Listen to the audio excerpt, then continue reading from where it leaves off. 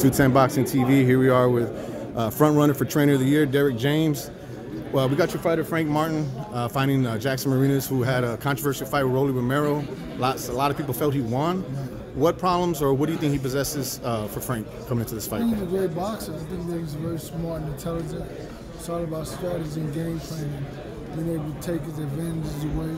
He's a good fighter. He's very athletic, very agile. He's a late replacement. So we train for everything. So we'll be able to adjust and adapt to what he's doing. Do you feel like Frank Martin is one of the most underrated guys at 135? Of course, you know, Shakur, well, no, I'm sorry, not Shakur, but Haney, Tank, or the cream of the crop. But you also got guys on the PBC like Ryo, Pitbull. Do you feel like Frank Martin is one of those forgotten guys, but he's on the come up where a lot of guys are mentioning his name? Like, yo, this is a guy you got to watch at 135? I think that it's right on pace. I mean, everybody sees him.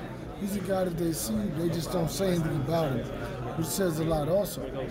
So not that he's overrated, I mean, overlooked. It's just that it's a process. It's a growth process. And so you give him depth with the longer it takes, you're fighting the right opponents. Do you feel? The question is, do the other people have depth?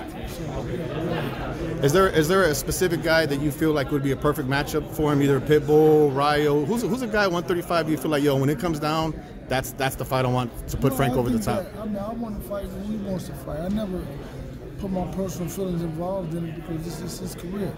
I'm just here to help him get prepared for the fight. But I want to fight whoever he wants to fight. That's how it is. Now, getting back to Charlo Castano, right. It was a great fight. What do you think the adjustments made that Charlo was able to do to get the knockout this time around? Well, I can't talk about it. I mean, everybody was able to see it. I mean, really, it's like more detailed, more complex than that. But yeah, so yeah, but he did it.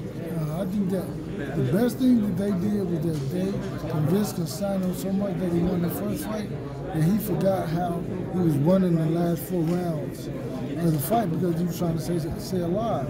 So I think that was the best deal that happened, and that was done by his trainers and his camp. He kept dwelling on the last fight, opposed to living in this one. So I think that they did a number on them personally that I believe. Because I kept hearing him, I kept like, but they keep talking about the last fight. And he was so caught up in that he couldn't be present for the fight he had with Jamel this last time. Did you feel like every fight's different, and that's the main thing the mindset you had going into the rematch? I think that yeah, without a doubt. And I think that they thought they faced the worst version of Jamel Charlo, but they didn't. They thought they did, and so they were happy with that. In actuality, they didn't face the best version of Jamel Charlo, and so that was yet another advantage because they were joining him on the first fight so much that they wouldn't think that maybe he was better or he would do something different. And so really that's basically what was to tell everything. They thought that was the best version of himself. Do you feel like Charlo cemented himself by being undisputed and showing everyone that, yo, he is the king at 154? Without a doubt. I mean, he showed that from the fight. I mean, how he beat him, how dominant he looked, and how great he was from the first fight to this fight. It just showed the advantages and showed just really what he does. I mean, the other guys are good fighters, but I haven't seen that in them, the ability to be able to do those things, so we'll see. Exactly. Now, I did want to give a real quick update.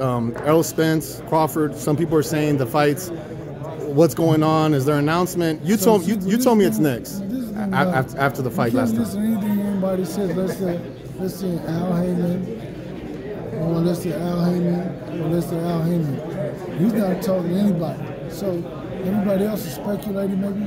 So nothing you can say about it. It's like everybody's talking, the fight, it's going to happen. If the guy signs the contract, it's going to happen. Do you think everyone just should chill out? It's going to happen in the fall. Just hold your horses. Everybody prediction, it's all going to happen. You're going to get what you want. Everybody's going to get it. And I think that's what just deal with it. Chill out. It's going to happen, and we're all get it. Now, after the fight with Spence Ugas, I asked you, what are your thoughts? And you straight up said vicious. That Errol Spence was vicious. Do you feel like he showed that when the tough gets going, he's going to get tough, and he's you're not going to get Spence out of there. That he's going to die hard, basically. Hey man, he's a guy who said he's willing to die in the ring. just get busy. And so yeah, but it's like we'll tell him what we laugh about later. Yeah. So it's like, and he's just focused, man. He wants to win so bad that he's willing to give it all in the ring, and that's what you saw in that fight. Yeah, the guy landed a couple of shots, but that was just a couple of shots because he was getting him before those shots. He was even getting him more after those shots. So it's like, it's okay.